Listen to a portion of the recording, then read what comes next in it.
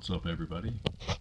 Today I'm making a video showing you a simple and effective way to clean your firearms without a lot of work.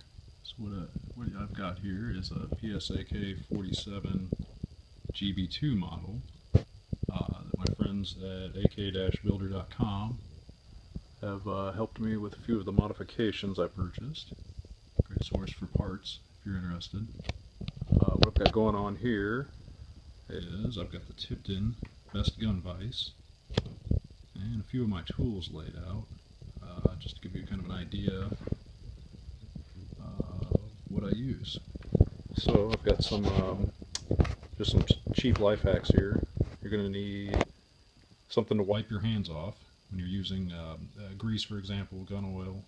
That's what these are for. You're going to need something to wipe dirt, gun solvents, that kind of thing, oil mixed with dirt, for example. You're going to need to have some cloths to wipe that on. And this is a great gun vise for cleaning. It's very adjustable. Allows you to get an AK-47 in there, a standard hunting rifle.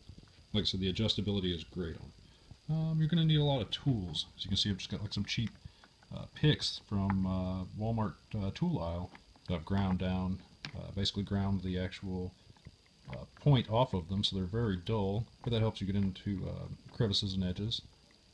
Just some standard like brass brushes, screwdrivers, different brush, rod brushes. All these tools are going to come in handy. Of course, you're going to have easy access to all your tools, like a freaking fat wrench. You got punches, you've got jags and brushes. Micrometer.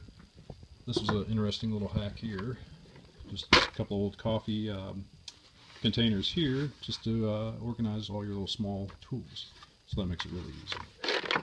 I've got something else here for a lot of small tools, things that I use a lot.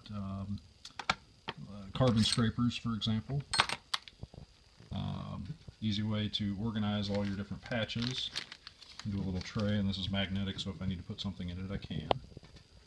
I've got more storage over here, all my chemicals stored, rubbing alcohol to degrees. Of course, you've got, let's see, this is an interesting one, some anti-seize. That helps. I'll put that on threads if I have like a muzzle brake, for example, that comes off.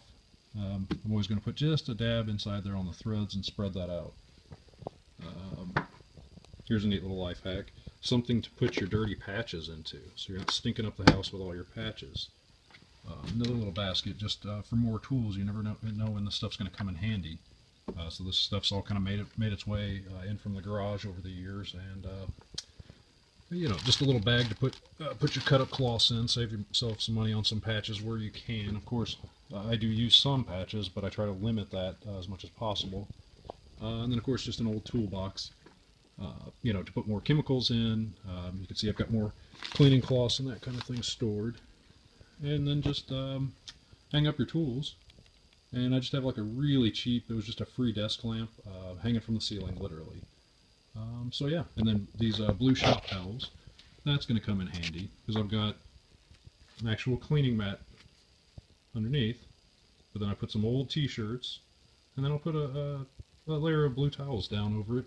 And that'll kind of help to protect. So I've got something I can just roll up, throw away. I can throw down new blue mats. And this rifle's just been cleaned. Got a little homemade, just a bench block here.